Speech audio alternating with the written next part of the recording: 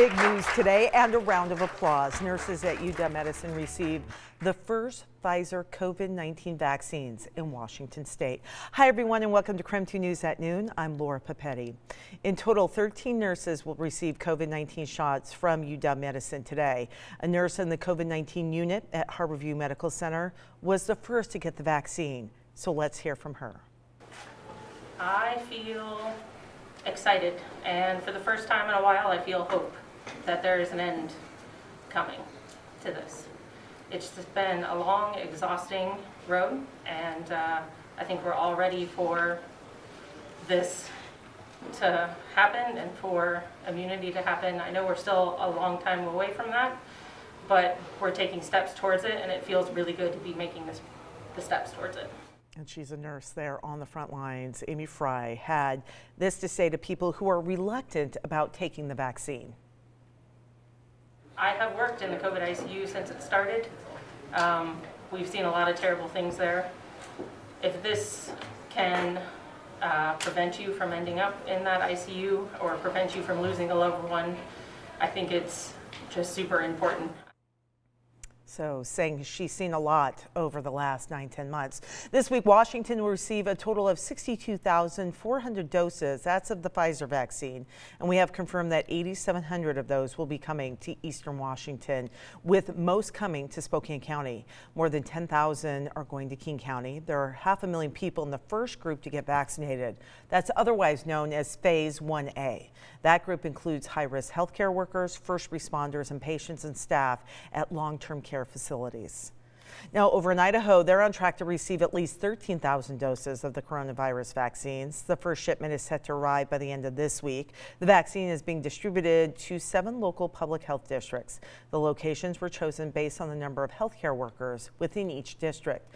Like in Washington, healthcare staff, COVID patients, and long-term care facility workers are among the first to receive a shot. The state expects to get another 89,000 vaccines. That'll come in the second and third shipments. Fred Meyer confirmed that eventually their stores will be giving out COVID-19 vaccines. The chain said it's working to partner with local and state health departments to make it happen. Timing on when Fred Meyer could begin to give out those shots is based on the government's vaccine rollout plan. However, a pharmacist with the company said vaccines could be coming in, quote, in the very near future. Pharmacies like CVS and Walgreens will also be giving out the vaccination as well. And as we've reported before, once you get your first shot, you are not immediately immune to the coronavirus. The Pfizer vaccine requires doses be taken 3 weeks apart, and Moderna requires 4 weeks between the shots. It is common for vaccines to require 2 or more doses.